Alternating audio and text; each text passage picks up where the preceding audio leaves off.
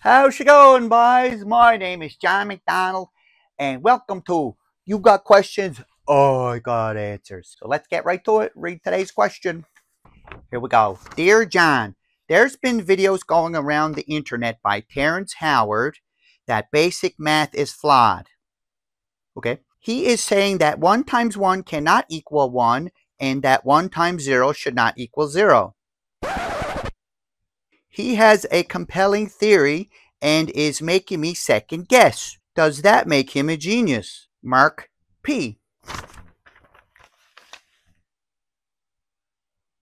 Okay, Mark, I did some digging, and this one is actually pretty easy. I checked out some of those videos, and the only conclusion I can come up with is he's no genius, and I'm going to prove why. This is basic level math that you learn in grade 2, and I'm going to show how Terrence Howard is wrong.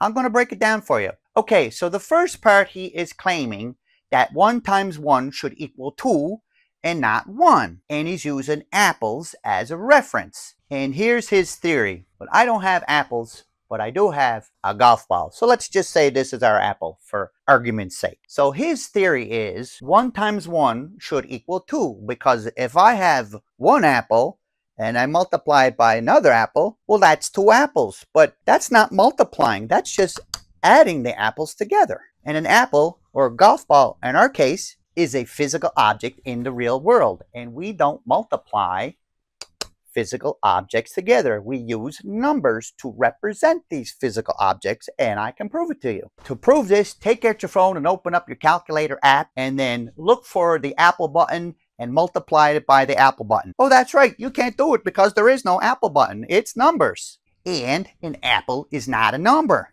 And now I'm going to show you on a grid how this works. Here's the easiest way to break this down for you, boys. If I got 4 rows of 3 apples, happy faces in this case, well, then I know that 3 times 4 equals 12. So as you can see, I didn't multiply the apples or happy faces together. I multiplied the numbers that represent the happy faces. So let's look at his first theory. He's saying 1 apple, or golf ball in our case, imagine this is an apple, times another apple should equal 2. But we don't multiply physical objects. And now I'm going to show you on the grid why his theories, they just don't make any sense. So 1 times 1 equals 1. And this is how it works right here. Imagine this is my apple. So now I have 1 row of 1 apple. 1 times 1 equals 1. Now his other claim that 1 times 0 should equal 1, because he says, and I quote, anything times 0 is 0, right? How can you have an object and then nothing? Where does it go? Well, in math, the rule is not anything times 0.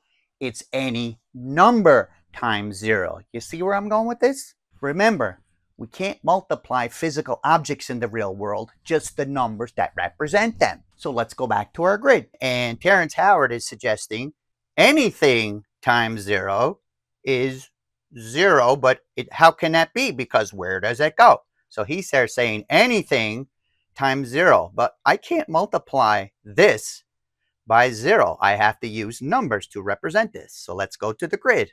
We have 1 row with 0 in it equals 0. Doesn't get much easier than that.